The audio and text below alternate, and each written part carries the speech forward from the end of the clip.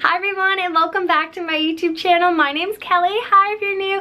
So happy Monday. I hope you're having a great day. I of course had to throw on my Monday t-shirt because you guys know Monday is my favorite day of the week. I'm going to be sharing with you guys in this video how to have a great week. This video is a little bit different for my channel, but I love being able to share stuff that's helped me, so maybe it'll help you.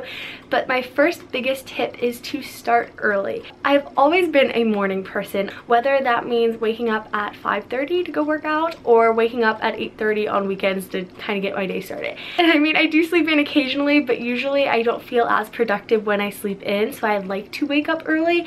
And I just find I get so much more done in the morning rather than saying like, oh, I'll just stay up late and sleep in, but I'll get it all done tonight. It just doesn't work for me. Typically, I wake up between 6:30 and 7:30 each day, and I find I just get so much stuff done in that little window of time in the morning. My second tip is to start fresh each day. So whatever happened the day before, whether it be good or bad, you have to move on. It already happened, it's in the past, so you just have to have a clean mindset. I love thinking of my planner as this. So like, I always write my to-do list down on my planner page, and whatever I didn't get done that day, it doesn't even matter because that page is over with. I start on a new page, and I just, whatever I didn't get done, I put onto the new page, and that's me starting fresh. And my third tip is super big, and this is planning. So again, I mentioned my planner. I have been using the Day Designer and my Lily Pulitzer planner. I'm like a planner junkie. But so planning is super important, but I love being able to plan my outfits each week. So on the weekend, Saturday and Sunday, sometimes I'll do it on Monday depending how much stuff I get done on the weekends.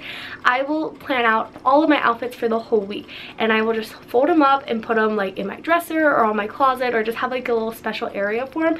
And this saves so much time in the morning because I don't have to pick out each outfit every single day. And I like to wear fun outfits, and I love to mix and match outfits, but I can spend like 30 minutes in the morning doing that, and I will waste so much time if I spend those 30 minutes on one day planning out all 5 outfits, rather than doing that in the morning, making a huge mess in my room where it's just like, then I have to clean that up. Whereas if I do it all at once, plan out every single outfit for the week, the big mess, it's just one mess to clean up rather than 5 different messes from every morning building up.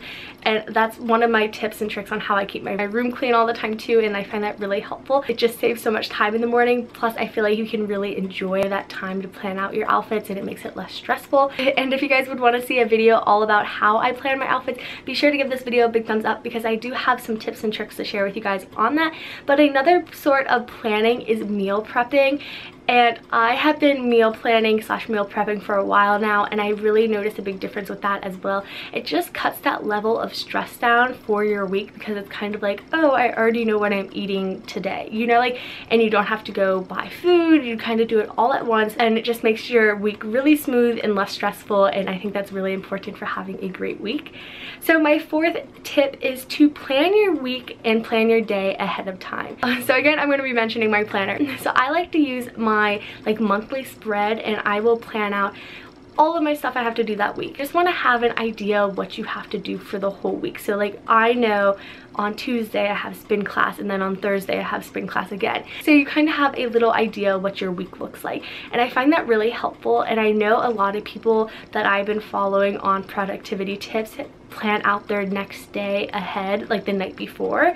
So they'll write their to-do list for tomorrow before they go to bed, so they kind of go to bed knowing what they have to do, but then they also wake up and they already have that like set plan. I personally like doing it in the morning just because it overwhelms me and then I can't sleep as well, but honestly I think both of them work really well. And another little side tip going off of that is to review the week before. So if you're going to be planning out your week, and if you use your planner, you can kind of look back and see how your week went. And if anything didn't go as planned, you can figure out why it didn't work that way, but then you can also think about how to fix that to make the next week even better. So I think that's really important too. So my next tip is to get it out of the way. And this one has been a game changer for me. And this is basically getting the hardest task on your to-do list done first. And there's some things on my to-do list where I'm like, I just don't want to do it. And I will literally push it off for days and days. And then you really regret it because you're like, it would have been easier to do it at the very beginning before it got even harder. So the tip is to get it done first. I'm still working on this. As you can tell, I just mentioned how I push things off. It really does help when you just get that more difficult task task done right away, just because then you don't have to worry about it and it makes your rest of your week less stressful and just kind of easier. So my next step is to set goals for your week. I love setting goals. I set yearly goals, quarterly goals, monthly goals, and I think weekly goals are really important as well. And you want your goals to be more specific. So say one of your goals for this upcoming week is to start waking up earlier.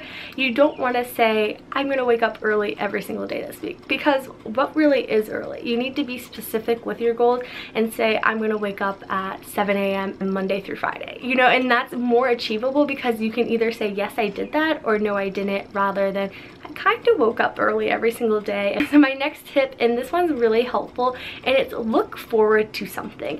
Whether that be like, oh, Friday night I'm gonna go hang out with my friends, so I have to get all my stuff done so I have free time. Just something that helps you like pull through the week, whether that be weekend plans. I love looking forward to my early morning spin classes just because it kind of gets me out of bed and I'm like, oh, I'm so excited. So that really helps.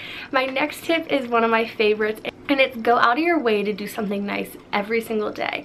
So this is like spreading small acts of kindness. I really do believe in like that good karma, where when you do something nice is going to come back to you. And I truly believe that, whether you just hold the door open for someone or like say thank you, you know, like those small little things really do make a difference in someone's day.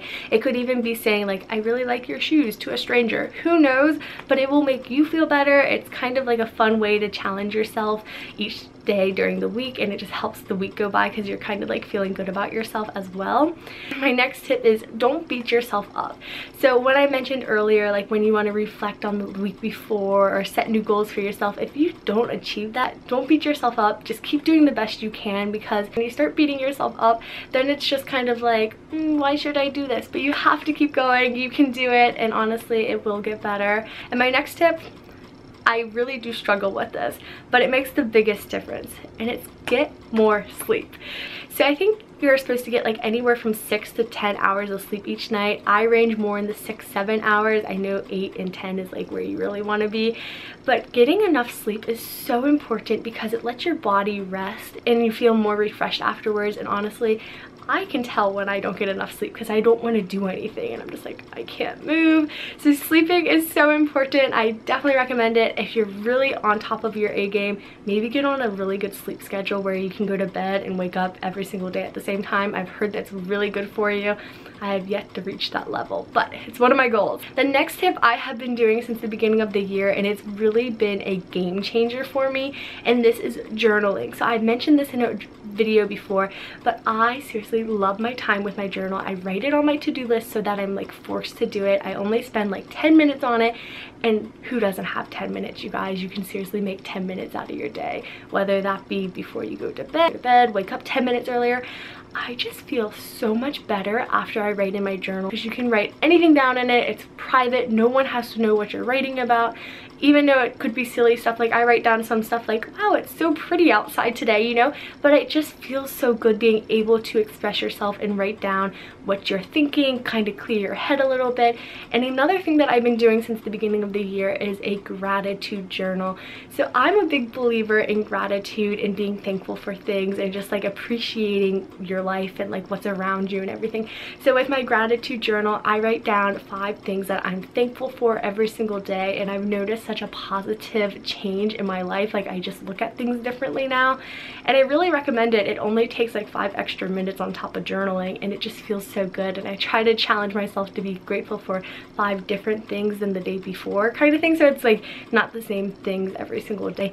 And my next thing is to get some fresh air and enjoy the sunshine if you can, or if it is nice outside, because fresh air is so important. It's just a great way to really enjoy your week. And my last and final tip is kind of extra. You don't have to do this, but it's to work out and stretch and just kind of like work your body and get your blood moving a little bit. It's a great stress reliever. It releases endorphins, so you feel happier after you do it. And honestly, I love working out because it's like my own personal time. So it's kind of like my me time, if you will. So it just makes me look forward to it. I like to work out in the morning, so I wake up and I just feel like I have like something I have to go do, which is great for building that routine, which is awesome for having a great week. I hope you guys found this video helpful. I love being able to share all my tips and tricks with you guys. If you have any tips that you like to do to have a great week, be sure to let me know in the comments down below. So again, give this video a big thumbs up if you guys enjoyed it, and I'll see you guys very soon with my next video. Bye guys!